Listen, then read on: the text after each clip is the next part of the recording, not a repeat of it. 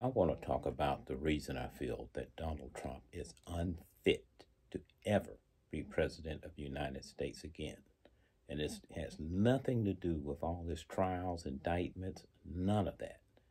Here's what it has to do with.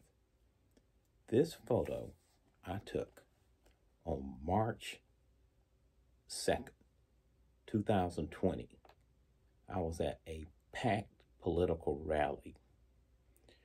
There I am right there.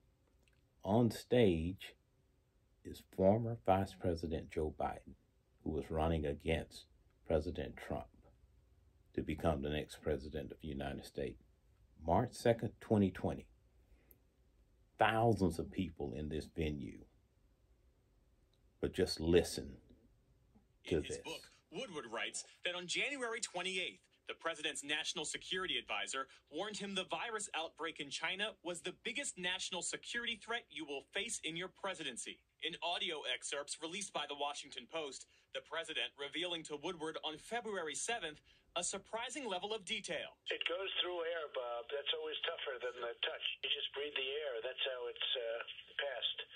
And so that's a very tricky one. That's a very delicate one. It's also more deadly than your strenuous flus. This is deadly stuff.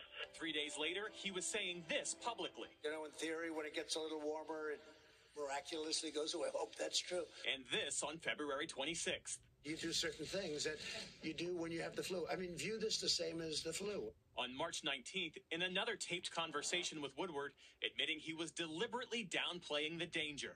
Well, I think, Bob, really, to be honest with you, sure, I want you to. I wanted to always play it down. I still like playing it down. Yes, sir. Because I don't want to create a Our president, Donald Trump, knew how deadly COVID-19 was at the end of January. I'm at that rally March 2nd. An entire month passed with this virus spreading, people gathering for sporting events. Remember, that was before the NBA shut down. Thousands of people gathering, hundreds of thousands. Mardi Gras went on. People went about their lives, traveling, shopping, spreading this virus.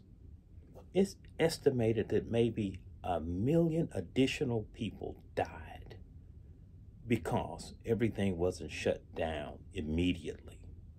And he says, I always wanted to downplay it. That's why I will never vote for this guy, because he exposed me and my family, friends, and everybody I came in contact with to death. There was no vaccine. There was no cure at that time. If you can't handle that and be a man, why do you think I should vote for you? All the funerals I went to, then some of your maniac MAGA Republican cohorts, such as some idiot in Texas that's in office said, let's just sacrifice the old people. They'd be willing to sacrifice themselves for the country. Man, get the hell out of here. You're not fit to be president.